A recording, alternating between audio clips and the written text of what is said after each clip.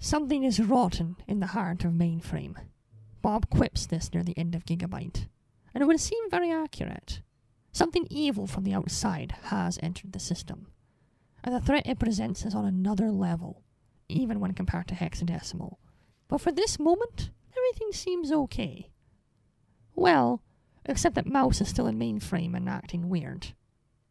And people are getting abducted.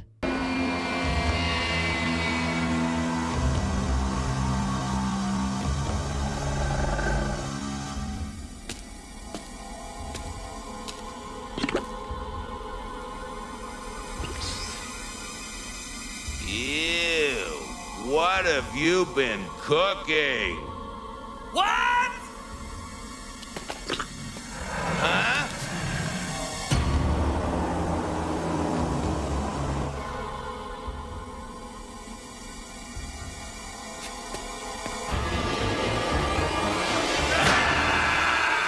Trust No One was written by Mark Laren-Yun, with story by Gavin Blair, Mark Laren-Yun, Phil Mitchell, Ian Pearson, and Susan Turner. The main cast includes Michael Benier as Bob, Kathleen Barr as Dot, Matthew Sinclair as Enzo, Michael Donovan as Al, Cecil, Mike the TV, and Fawn, Gary Chalk as Al's waiter, Louise Valance as Mouse, Scott McNeil as Fax Modem, and Gillian Anderson as Data Nully. A pretty significant tone shift here for a ReBoot episode, isn't it? This creepy scene cuts almost immediately to Mouse walking into Dot's diner, where Bob asks her to sit and have a drink with him.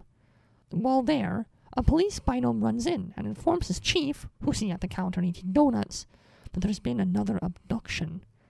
Bob inquires into this, but before he can get an answer, Enzo runs in, trailed by Andrea and another binom, and tells Bob that Dot is missing, and they can't find her anywhere. Miss Matrix failed to pick up young Andrea and Enzo from school.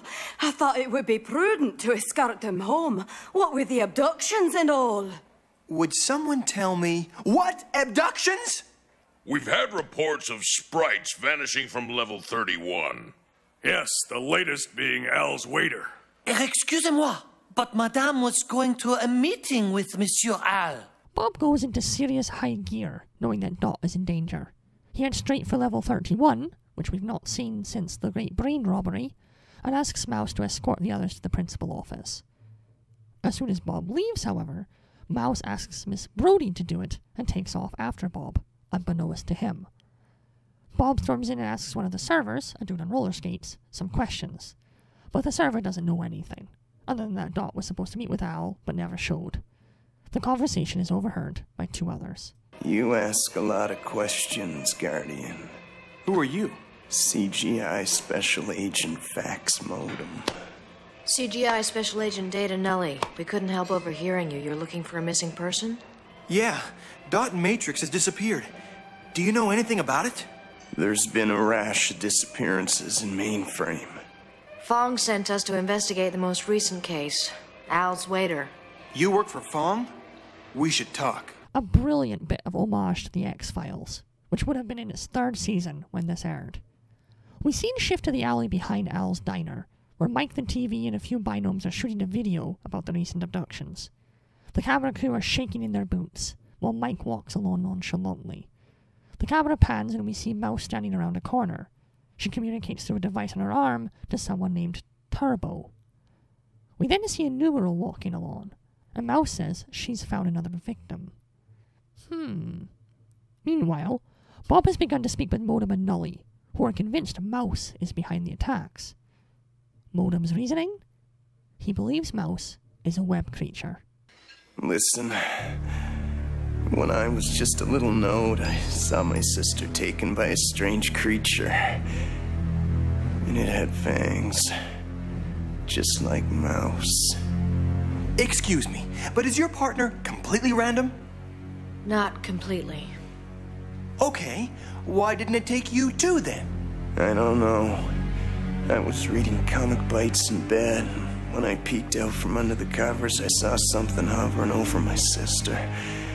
Then I pointed my flashlight at it, and a moment later it and my sister were gone. Bob doesn't believe him, and though he shows sympathy at Modem's loss, he all but calls him crazy.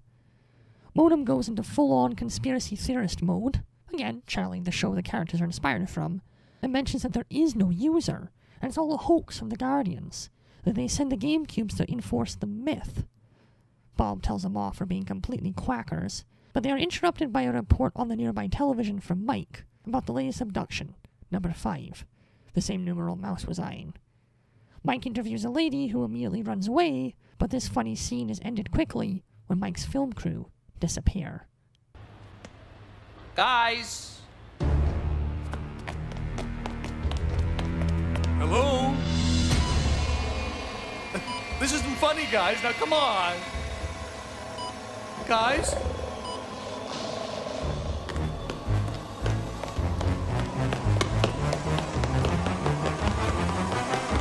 But we haven't even been introduced.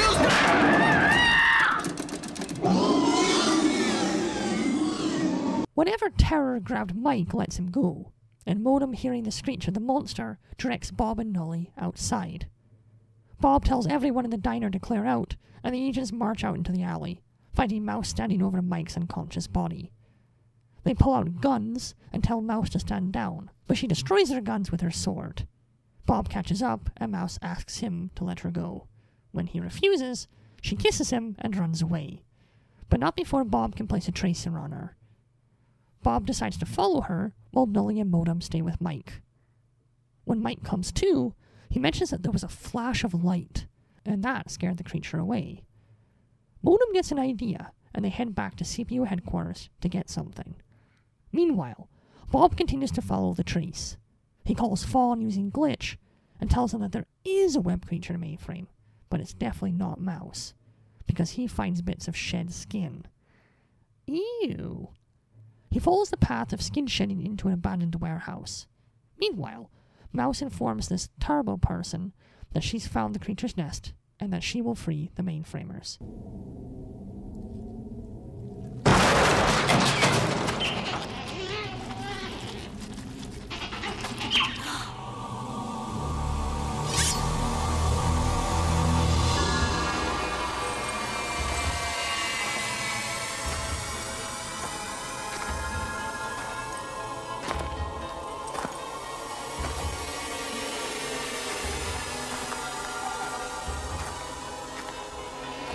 ReBoot takes its next major step up in maturity as it shows off this eerie sight, as Mouse walks through a collection of denizens wrapped in strange cocoons. As she continues walking through this macabre scene, she eventually comes to the pod holding Dot. Mouse and the audience can clearly see Dot is being leached of energy, as long tendrils are hooked into her at various places. Remember how Gigabyte, a virus born from this thing, could absorb energy? Exactly. Mouse cuts Dot down, and a horrid shriek rises up. This attracts the attention of both Bob and the CGI agents, who have entered the building, and they run for the scene. Mouse and Dot get the rest of the victims free, but something else approaches as well. A terror from the web.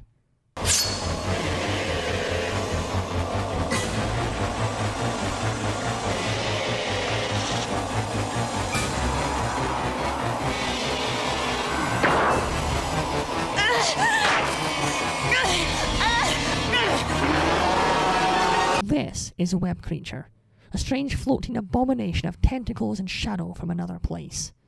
God, I love eldritch horror. Mouse is helpless to rescue Dot, but Modem and Nully arrive and shine their flashlights at the creature. It freezes in place and drops Dot in a panic. It is physically hurt by bright light. Bob arrives and tells Mouse to flee with Dot, but she insists that they'll need backup and contacts Turbo again, sending him an image of the creature and calls for reinforcements. Bob recognizes the name immediately, and we finally learn who he is. A Guardian. In fact, several Guardians sit around a dimly lit table, as we see change, discussing that they must act now before the creature spreads to the rest of the net. We learn through Bob that the Guardian Collective is a little less altruistic than Bob is. Mouse has been duped.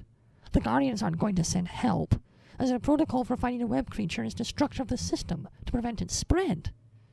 Bob says there is probably an explosive somewhere.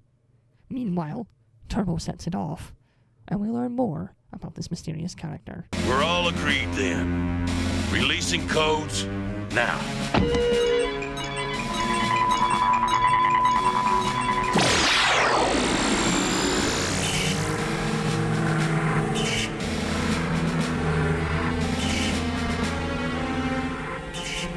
like to be alone for this. Bob and I go back a long way.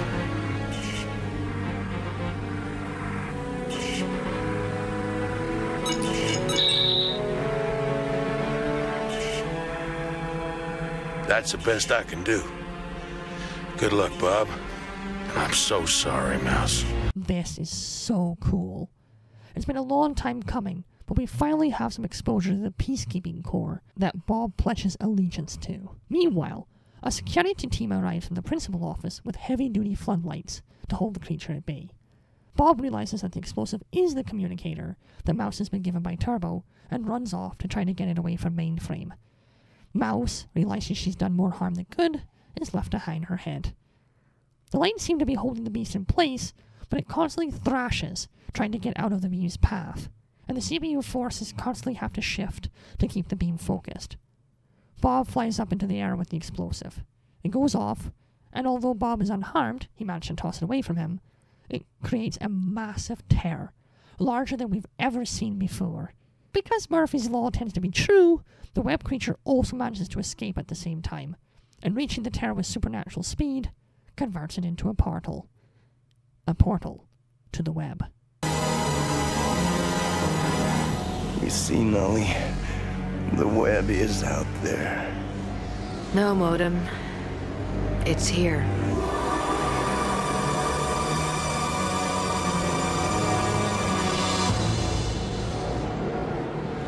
This is it, Fawn.